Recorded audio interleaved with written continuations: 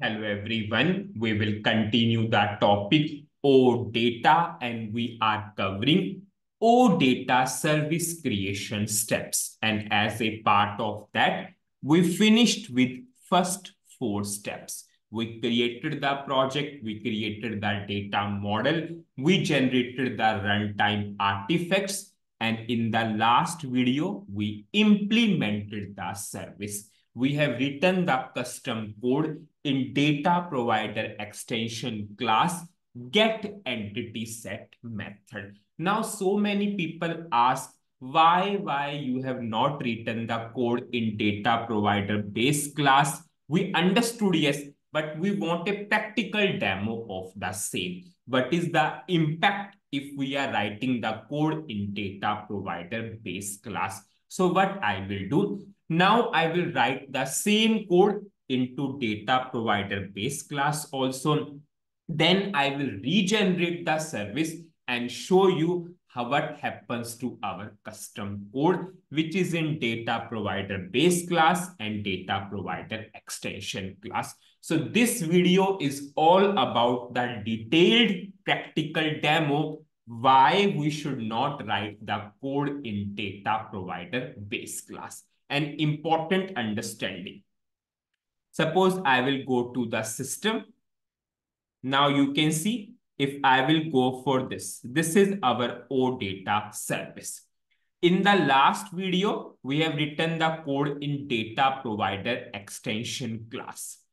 Now I will go to data provider base class.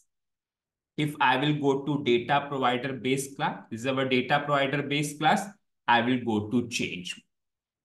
Now I will go to same method. Now this is our method get underscore entity set.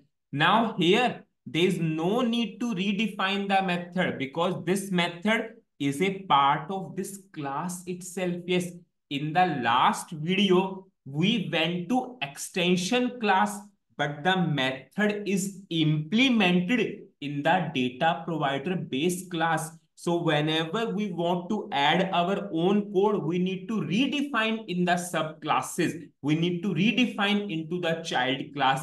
But here, this method is the part of this class itself. Suppose if you do not want, if still some gap is there, you can simply click on to this redefine button. It will give you error. Suppose if you are going for redefining, it is clearly saying this method is a part of this class itself. Yes. So you cannot redefine. Yes. Now I will simply double click onto this method. Now this is the code. SAP generated code into this particular method.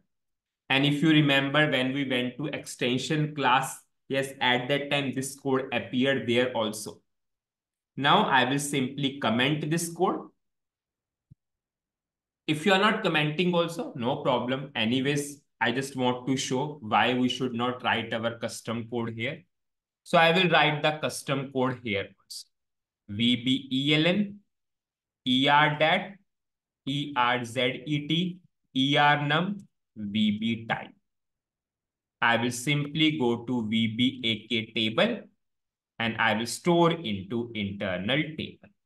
Into table, ET underscore entity set. ENTITY. I will check the syntax and I am activating this data provider base class also. So we have written the custom code in data provider base class also.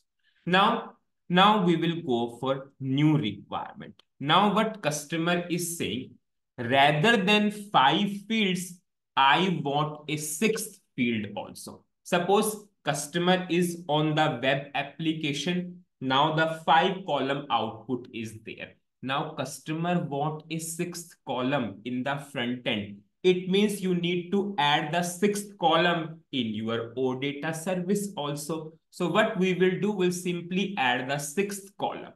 Now as of now, in this particular entity type, we have 5 columns. Okay. Now we will go for 6th column. And you remember, at that time, we simply created the structure because it is very easy to copy the columns from the structure. So I will go to this particular structure and add the sixth column. I'll just wait. I think system is slow. I'm copying this structure. I will go to SC11 transaction code and I will add the sixth column.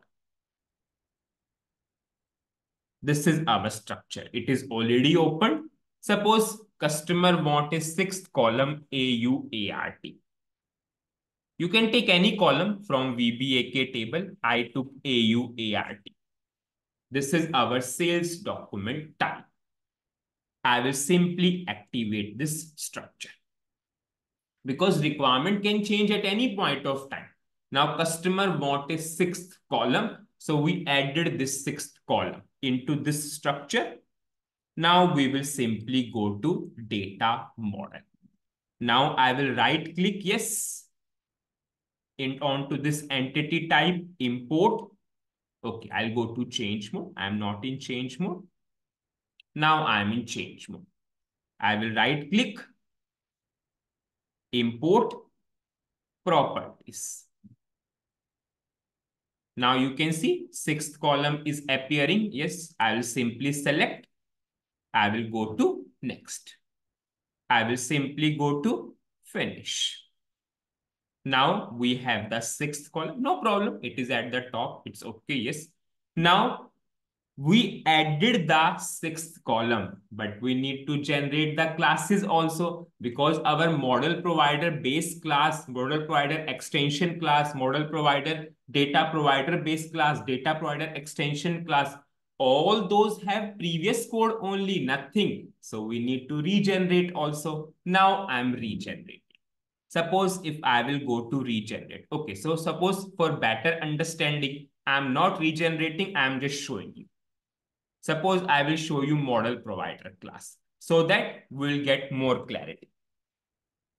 You will be able to see there is no sixth column. Suppose I'm going for data provider base, model provider base class. I'm going to this class. Now, if I will show you this method, you will be able to see 5 columns, not the sixth column. Suppose we have this particular entity type we defined, VBELN, ERDAT, ERZET, ERNUM. We have VB type. We do not have a sixth column at all. Yes. Now, whenever I will regenerate, sixth column will add. Because still classes has the previous code only. So you need to generate the runtime artifacts. Now this is our ODATA service. I'm regenerating.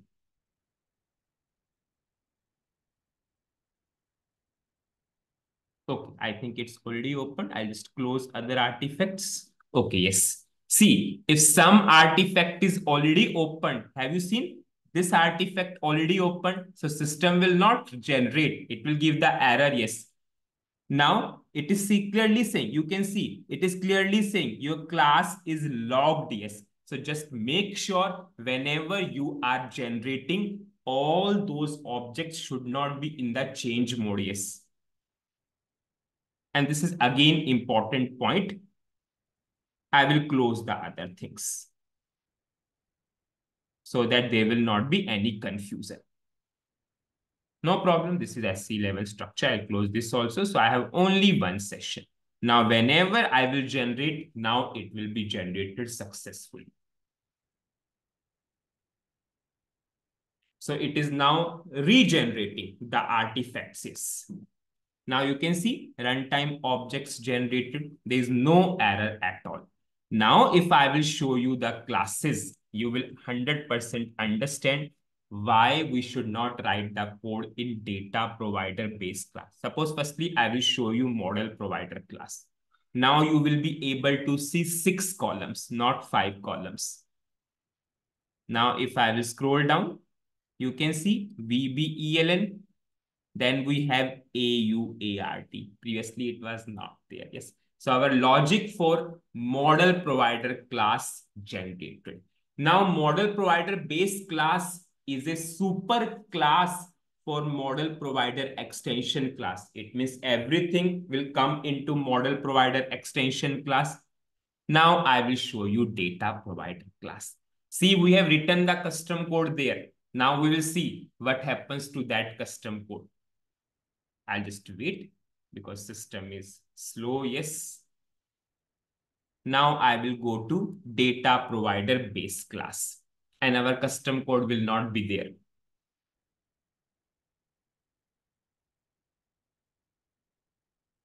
I'll just add the name here.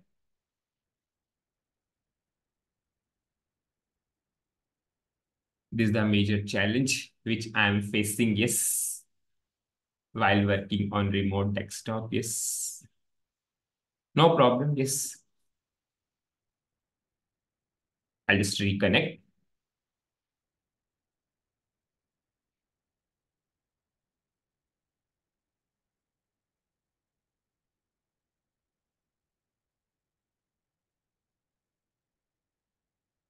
Okay, I will just go to data provider base class, SC24. I will go to data provider base class and I will show you. Suppose if I'm going to change mode, we have written the code.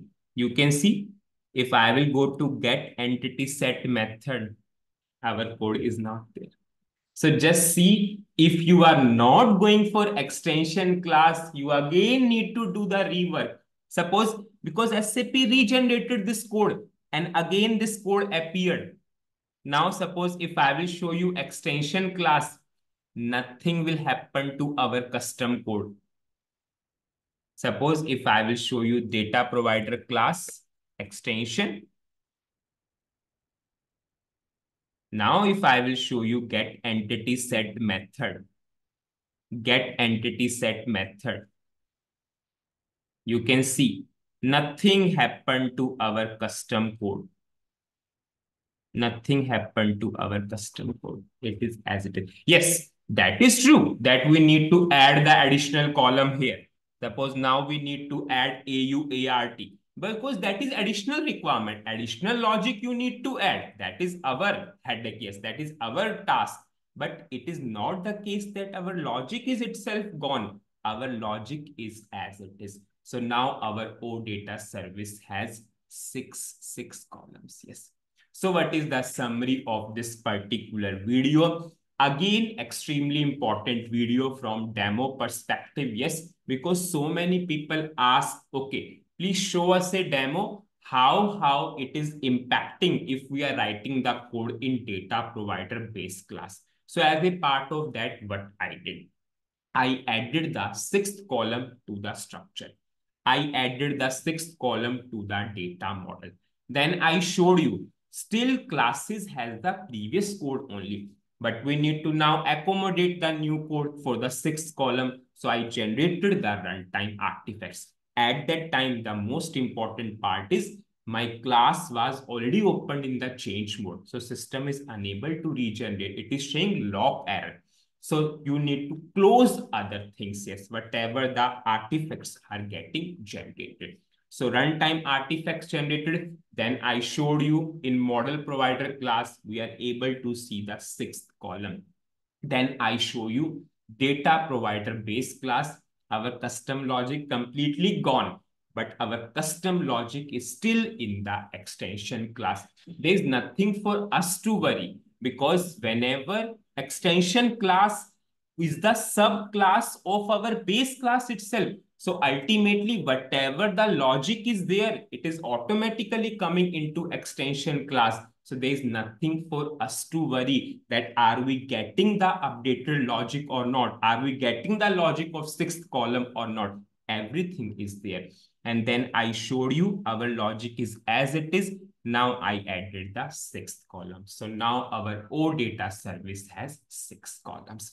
Now in the next video, we will go for next step, how to register a service. Extremely important step. Now next video is again very important. So that's it in this video. Thank you.